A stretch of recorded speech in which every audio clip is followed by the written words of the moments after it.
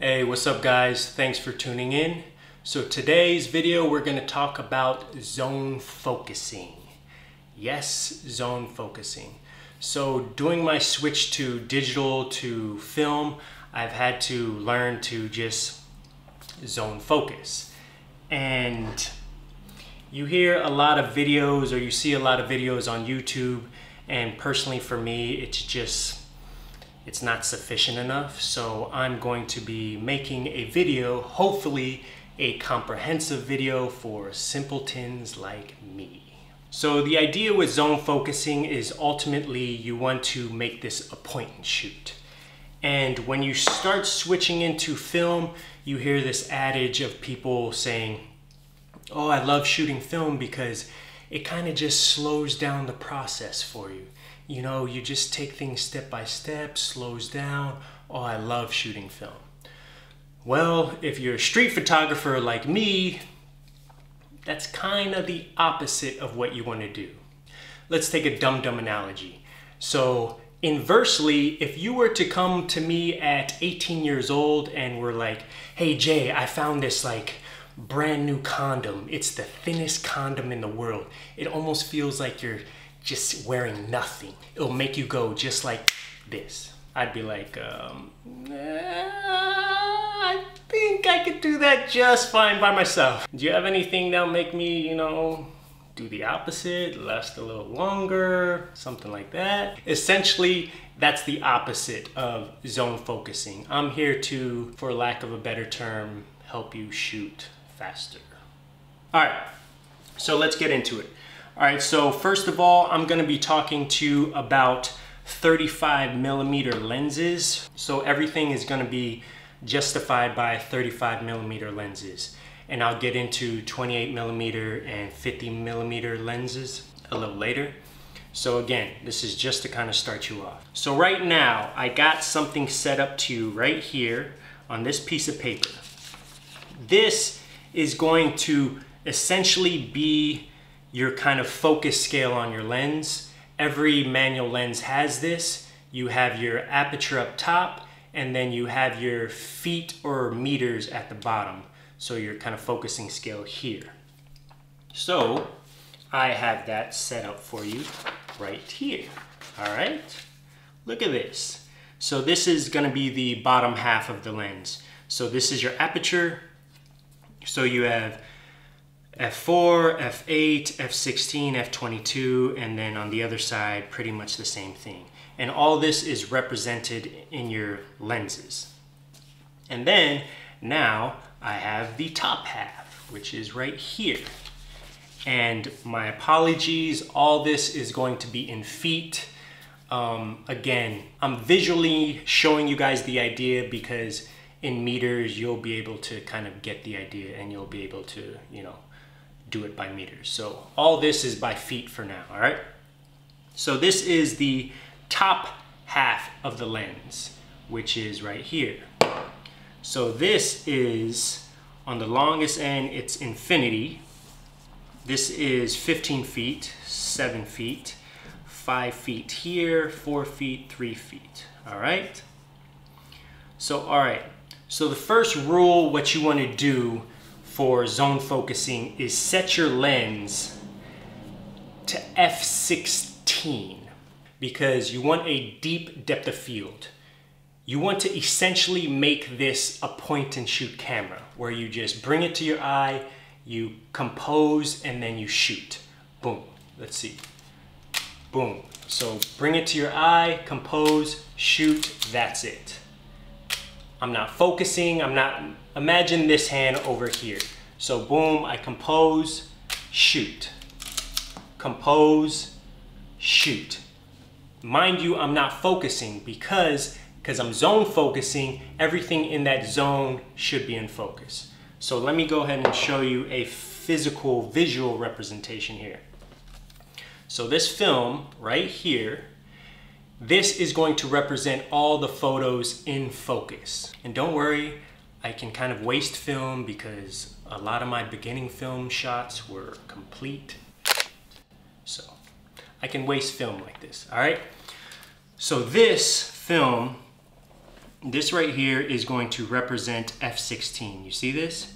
So 16 here, the closest end, 16 here. So anything here is going to be in focus. See right here? Everything in focus. And the first thing what you want to do is, and the easiest thing is to put the furthest end on the right side of your lens.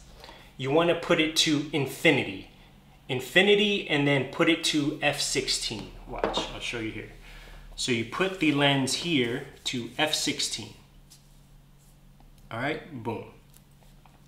So now you have f16 on the right side of infinity. So right here, infinity and f16.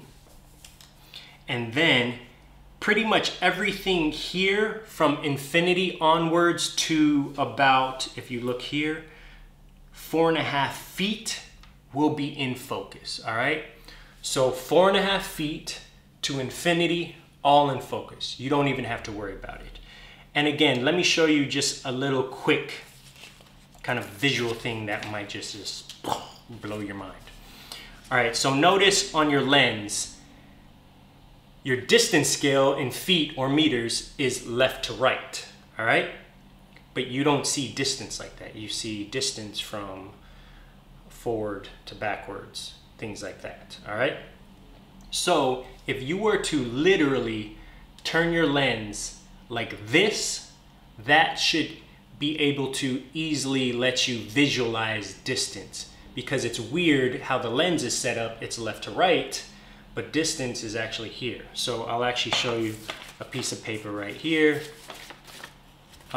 So instead of left to right, watch this. If I were to turn this way, boom. So now distance, let me show you. 4.5 feet from closest to you, 4.5 feet closest, and then all the way to 5 feet, 7 feet, 15 feet, infinity, all right? So boom, closest to you, all the way over. So if you literally just put the lens vertical like this, it'll just help you kind of visualize zone focusing, depth of field, feet, all that kind of stuff, all right? So that's just a simple visual kind of clue. All right, so let's go back to the regular, which is the regular lens here. All right, so cool.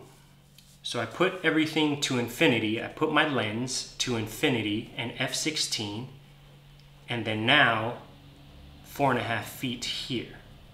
All right. So again, 4.5 feet to infinity. So anything in that zone is in focus. You see that? So in focus is everything in the film. Out of focus is everything over here out of focus. All right. So now essentially, boom, you take the photo, you shoot. Take the photo, shoot. And trust me, you're just gonna have to trust that those things are in focus. I know this is a new concept for you.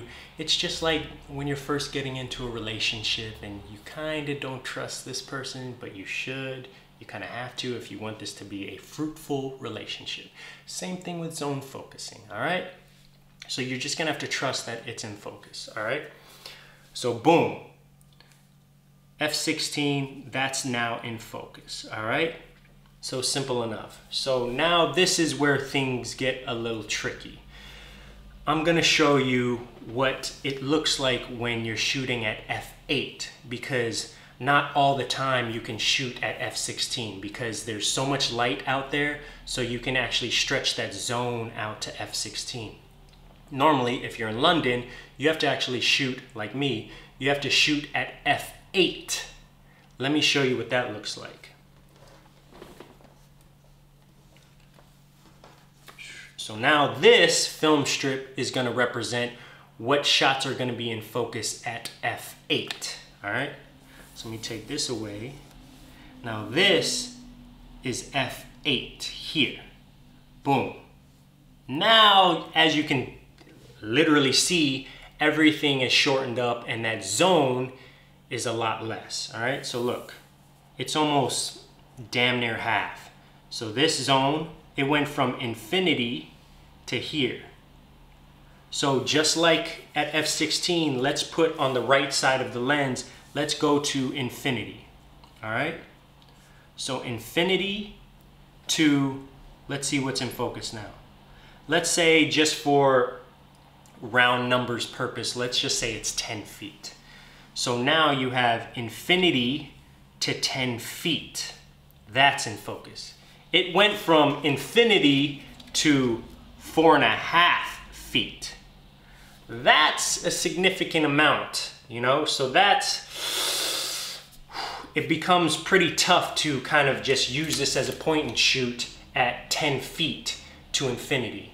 You have to know your distance scale, you have to know feet, and so on and so forth, and you can only shoot anything from 10 feet to infinity. So now this is what people do when they have to shoot at f8 in zone focus, all right?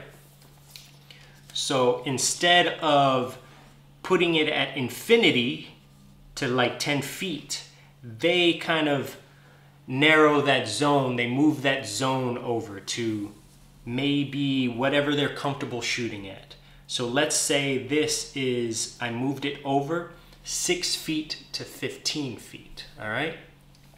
So 6 to 15 feet. And that seems like, okay, manageable. But again, you have to know distance scale. You have to know, all right, this camera right here, that's about 4 feet. All right, my TV on the other side, I would say that's 8 feet. And back at 15, and so on and so forth. So if you don't know the distance scale, you're going to make your life a lot harder, because now you're at 6 feet and 15 feet.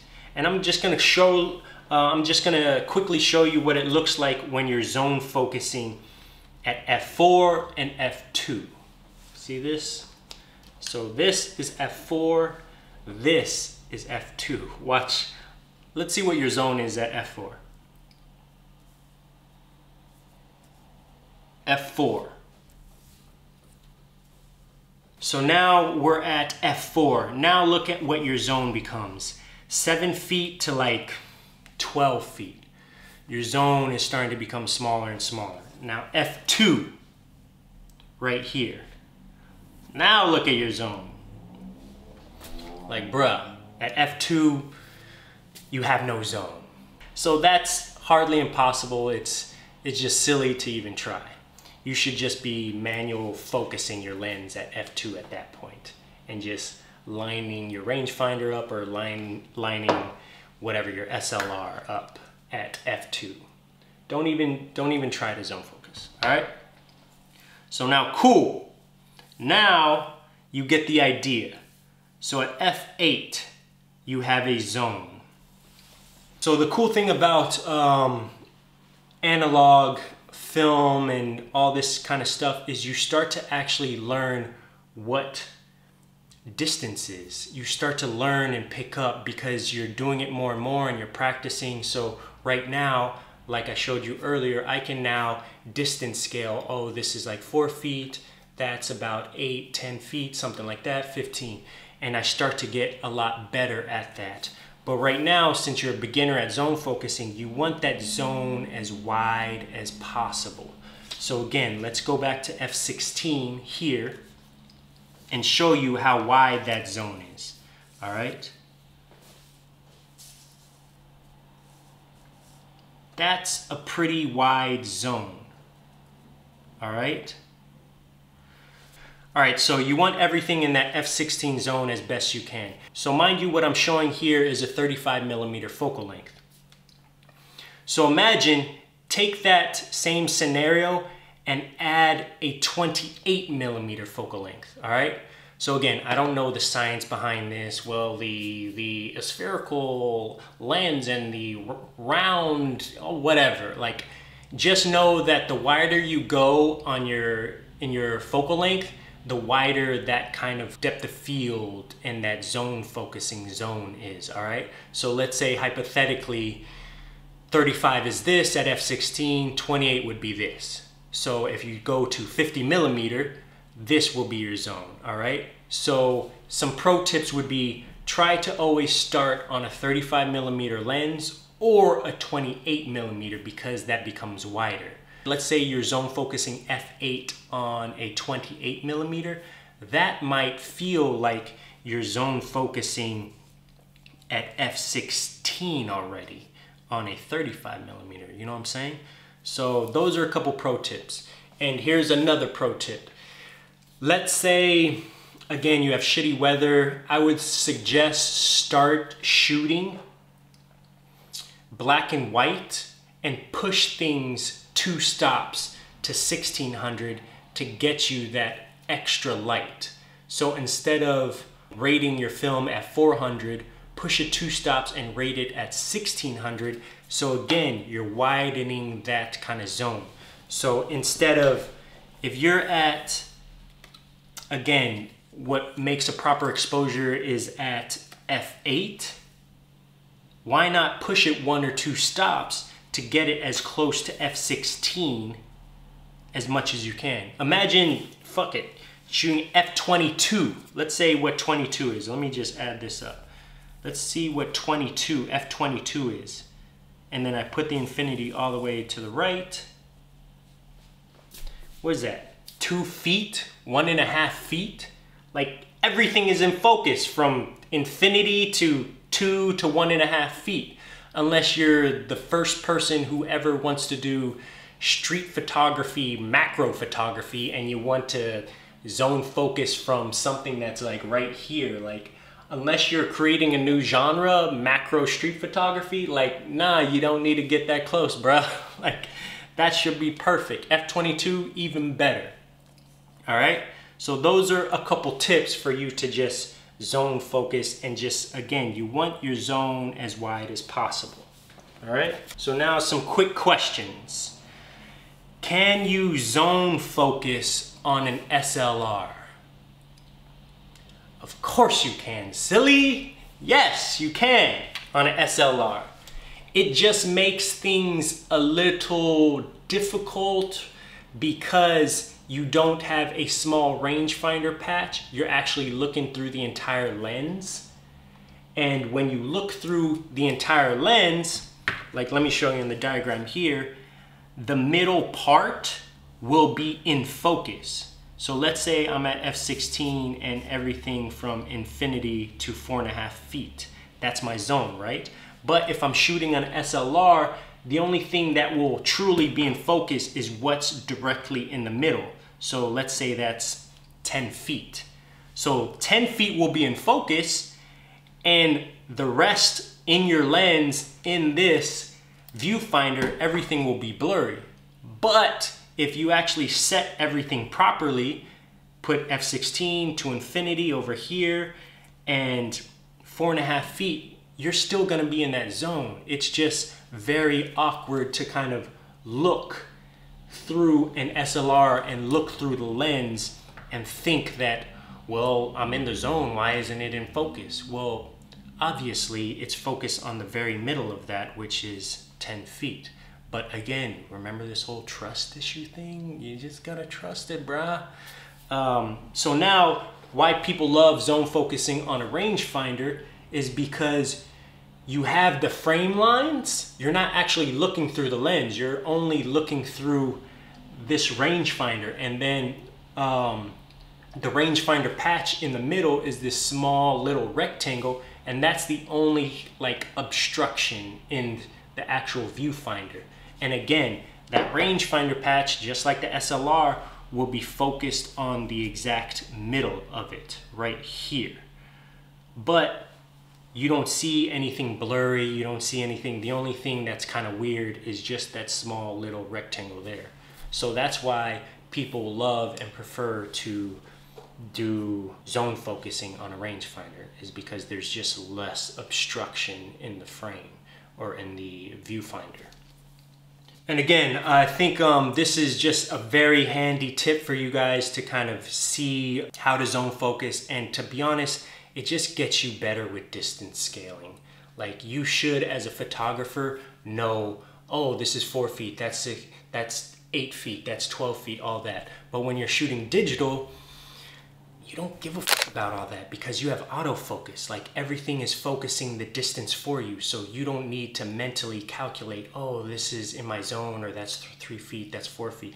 And so this is why when I moved to film photography, it was one of the smarter things I did for my photography career as a whole, because it enabled me to just figure things out, distances, and just exposing by eye, all these kind of things. So now the question is, since I've been doing this for a little bit, do I zone focus? No. So I actually graduated myself to where I actually don't use zone focusing at all. I can actually focus by feel. It's kind of crazy, but it's so cool. Like I know where my lens is without even looking at my rangefinder patch. And anyways, it's a whole thing. You kind of have to master your tool by then. But if you guys are interested in another focusing video on how I focus by feel, like I literally don't even have to look at the rangefinder patch or anything. I just bring it to my eye, boom, shoot, or I pre-focus by just the feel of my lens and I just shoot. And ultimately I use zone focusing at f8 or at f16 as some kind of like parachute or some kind of backup scale. But yeah, I don't need to do that anymore. But if you guys want to see that video, please comment and I'll make that video on how you can focus by feel. It's actually a pretty cool kind of process, but you really have to put in the work. So yeah, I think that's it, guys. Thank you guys for watching. I know this was kind of a long video, but I felt like this was a video that needed to be kind of redone because I thought the information out there just wasn't sufficient enough for simpletons like me. So I hope this helped. Hope you guys liked it, and just let me know how it goes in the comments. Thank you guys so much for watching, and as always, be cool, be nice, be sexy, be positive. All right, cool.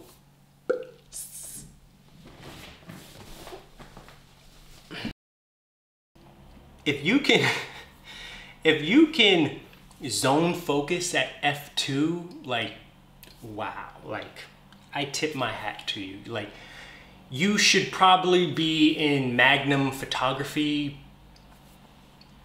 using Magnum condoms and having a Magnum 6-shooter. Like, you are triple Magnum if you can zone focus at f2, all right?